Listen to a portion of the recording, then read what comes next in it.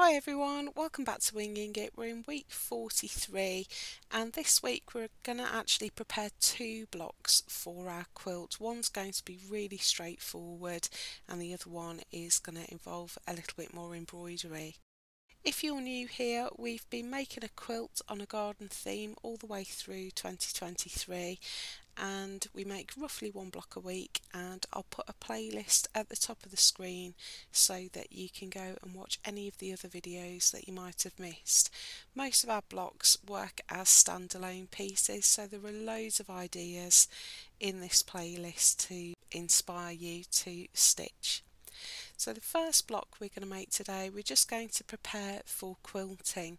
So I've got a piece of my bugs and flowers fabric, and you'll also need a pencil and a grid ruler. This is a quilting ruler with 5mm grid lines on it, and I want to rotate my fabric so that the top of the pattern is facing to the left.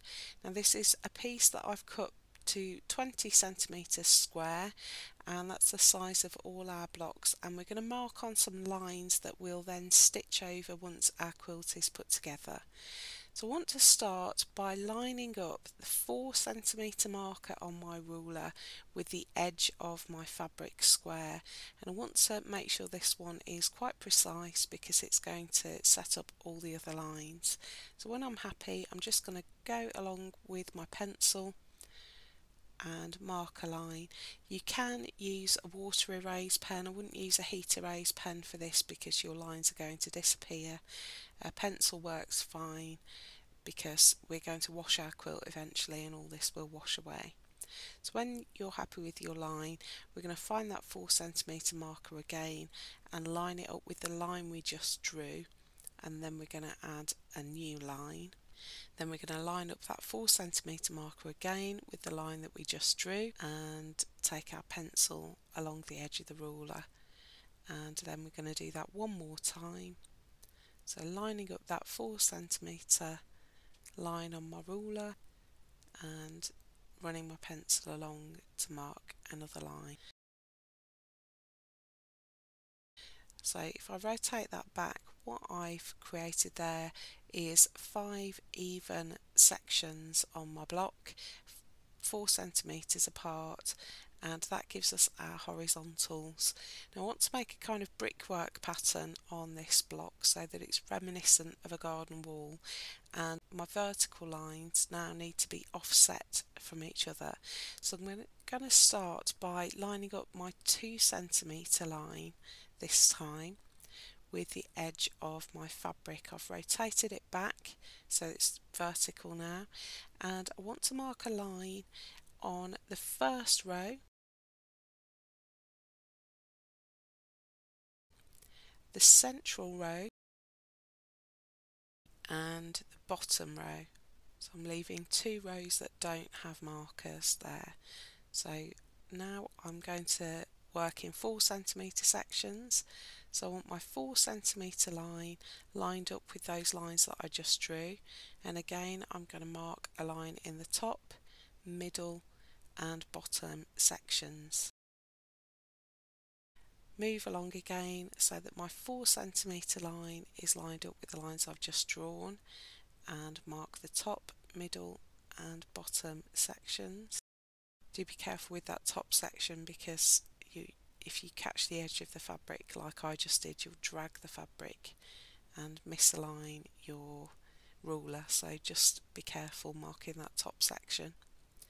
So again I'm going to line up my 4cm line with the lines that I just sketched and draw in my top, middle and bottom lines.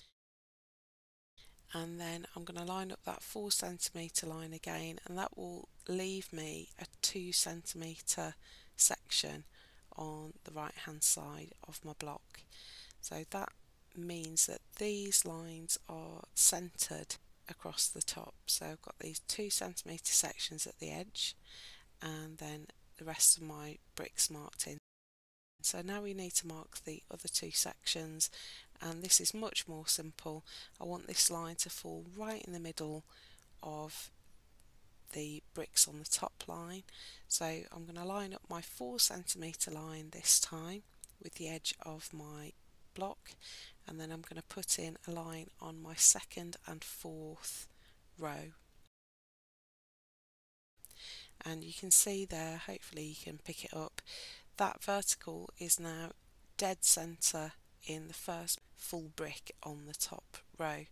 So I'm going to line up my 4cm line again with those lines that I just drew in the second and fourth row, and then I'm going to mark my 4cm intervals right the way across the other side.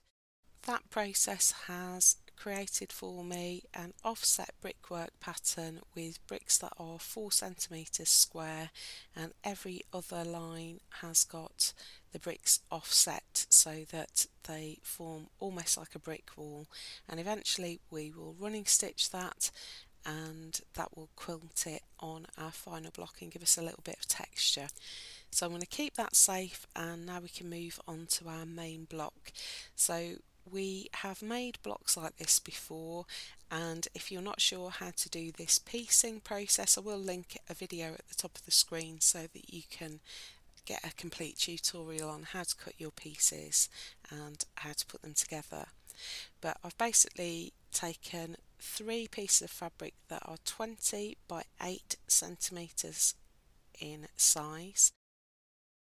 I've used my pink and blue floral that I've used elsewhere on the quilt, my plain yellow and my blue floral, and I've marked a 1cm seam allowance on each of those, put them right size together, and then just hand back stitched along those lines to secure them together, and then I've pressed the seams to the busier fabric. So when you're working with patterns and plains, the patterns are going to be less likely to show through your seams. So I've pressed one seam to the left, one seam to the right, and that's given me my finished block. And I've also marked my central line, so that's 10 centimeters down from the top, and that gives us a 20 by 20 centimeter block. Now I know that 3 times 8 does not equal 20, but basically every time we make a seam we lose 2 centimeters, so we start with 24 centimeters of fabric, and by the time we've pieced them together we've got a 20 centimeter square. I've also got some of my wide rickrack, and we're going to attach this to cover over those seams, so I've already cut some of that to size. I've got my heat erase pen that I've used to just mark in my lines, and I've got my embroidery scissors. I've got some machine thread that I've got that out just because that's what I use to stitch together the blocks. And then I've got my embroidery threads that follow my colour scheme. So I've got my Anchor brand white, which is 001, blue, which is 130, my red, which is 046, my light green, which is 255, my mid green, which is 258, my yellow, which is 298, and my pink, which is 025. And we've used these repeatedly through the quilt. What we're going to do is make another daisy braid block, and this will echo the 2 others of these that we've done elsewhere on the quilt. I'm going to start by adding my rickrack. So I want to line this up so that the seam goes right across the centre of the rickrack and doesn't show in any of the dips. So I want to go just above those bottom dips and just below the ones at the top, and I'm going to start on the left hand side and just pin this rickrack in place so that it doesn't move while I'm stitching it down. So you can start in the middle if you want to and work to the left and then to the right, or you need to start on the left hand side and smooth it out in one direction so that you don't catch in lumps and bumps into your block. You want to keep this really beautifully flat.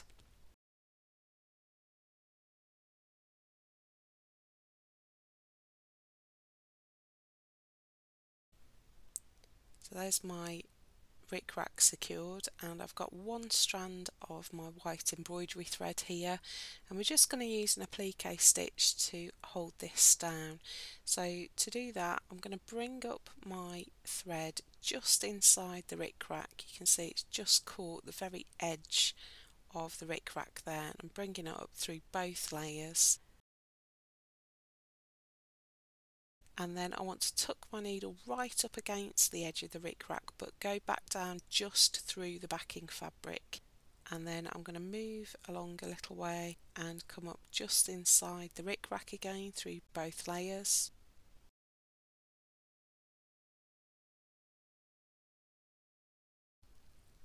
And then tuck my needle right up against the edge of the rickrack and go down just through the backing fabric.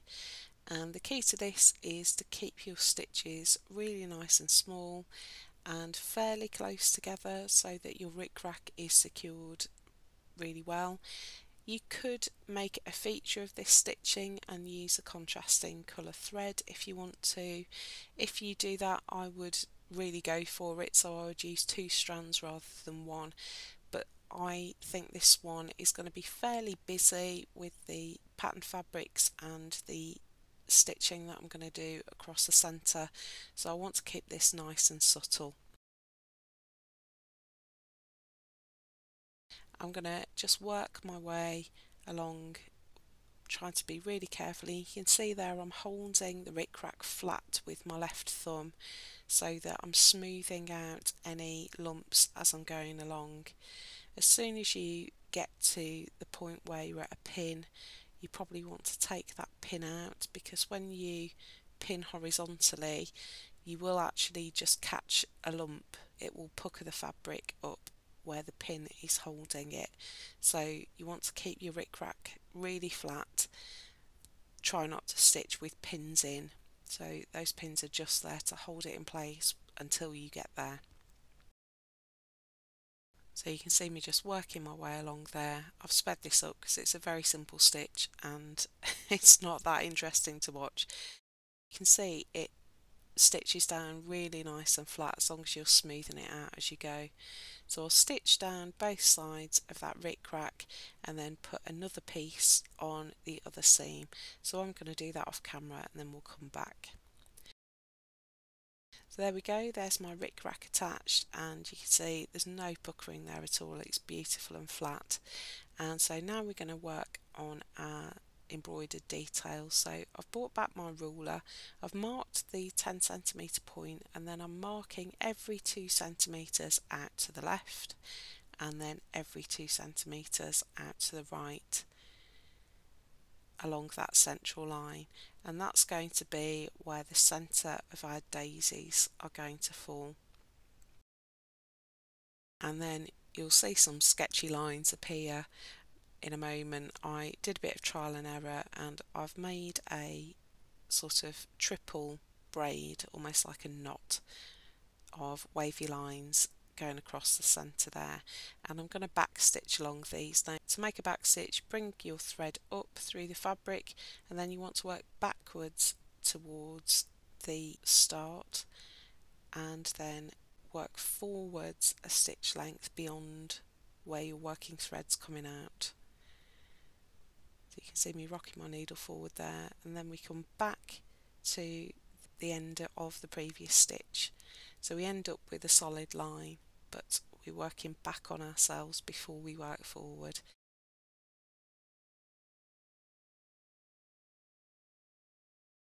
So thread through, don't pull too tight otherwise you will just pucker up your fabric.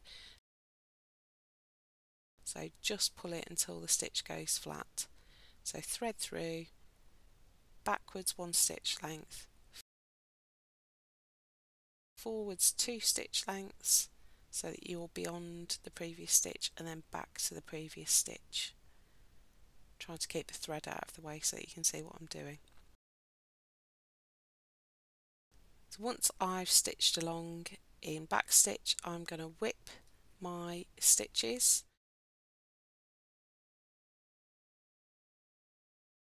So I'm going to whip those back stitches now, and to do that I'm just going to come up at the end of my line of stitching, and I want to slide my needle from right to left under each stitch. So I'm not going through the fabric here. You can use the eye end of your needle if it helps you avoid catching the fabric or the thread, but I'm going to always work in the same way and just slide my needle underneath each stitch, and that creates a slightly raised, really solid line, and if there's any imperfections in your back stitch, this will sort it out. So that's my first line done, and I'm going to put in the other two lines that I've sketched there, and that gives me a sort of almost Celtic looking knot of lines there. So now I'm going to put a lazy daisy stitch on each of those markers along the central line, and to do that we're going to make a detached chain stitch starting on the dot. So we come up at the centre, go back down at the centre, and that makes a loop, and then we're going to rock our needle forward and come out inside that loop, pull through to catch that loop in place, and then we're going to take our needle down over that loop to hold it in place and come back up at the centre of our flower. And you can see I'm working my stitches in pairs here just to make sure they're nice and evenly spaced. So up at the centre, loop the thread around, back down at the centre, rock up so that we're inside the loop, pull through, and then hop over the edge of that loop and rock the needle back up at the centre so that I'm ready to make my next petal. And I'm doing 6 petal flowers, but you could do 8 petals if you wanted to. You could make them slightly smaller and do 5. It's entirely up to you. This one you can just play. We are truly winging it today.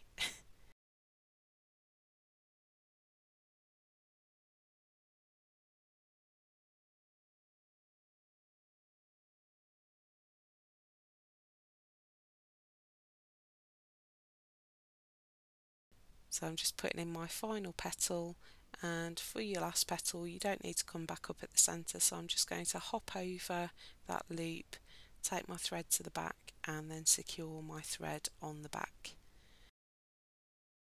So now I've got 2 strands of my red thread, and I'm going to put a French knot in the centre of that flower. So I've brought my thread through, and I want to hold it taut and towards me, rest my needle on that thread, and I'm going to wrap it 3 times. Then I'm going to keep that thread nice and taut and take my needle back down through the fabric. You can see I'm holding the working thread with my thumb there until the very last minute, and when I pull through, that puts a lovely cute little knot at the centre. And while I've got my red thread in my needle, I am going to make another flower, and I'm basically going to make flowers at each dot, varying the colour out of the threads that I've selected, and then mixing and matching with French knots in the centre.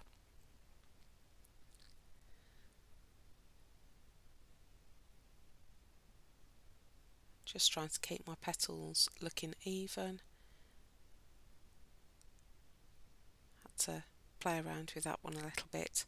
So that's me just hopping over to put my anchor stitch in to hold that loop in place, then back up at the centre, back down at the centre to make a loop, and I'm just going to keep working those flowers all along that central line. This is going to create quite a nice contrast because the flowers are going to be very even, and then we've got those wavy lines around them. So the last thing I'm going to do is put in some leaves, and I'm going to blend my thread here. So I've got 1 strand of my light green, 1 strand of my mid green in my needle. I hope you can see that, and I've knotted the ends together. And we're going to make some leaves in a similar way to the way we've made flowers with detached chain stitches. So I've brought my thread up at the stem, taking it back down at the stem, and I'm rocking my needle forward. This time we're going to make a longer anchor stitch, so we're going to just extend it out a little bit beyond the end of that detached chain, and I've rocked my needle back so that it comes up back inside that loop, and I'm going to go back down at the stem, and that puts a straight stitch inside my detached chain stitch. Just pull that a little bit tight there, and that creates a little leaf shape. So I'll just show you that again. Come up at my stem, back down at the stem, and rock my needle forward so it comes up inside the loop, pull through, don't pull it too tight, keep your stitches round. Then I'm putting an elongated anchor stitch in, coming back up inside the loop, and then back down at the stem to put a straight stitch in to create a leaf. And I'm just going to put loads of these in any little spaces, all facing in different directions so that they look more natural. And I'm just going to kind of crowd out my vines with leaves going in all sorts of directions, just to make it look really organic and fill in any of those empty spaces, make it just look a little bit fuller. So you can see me working along that top line. Essentially I'm just working the top, and then I'll come back along the bottom and make sure I've got plenty of stitches in there as well.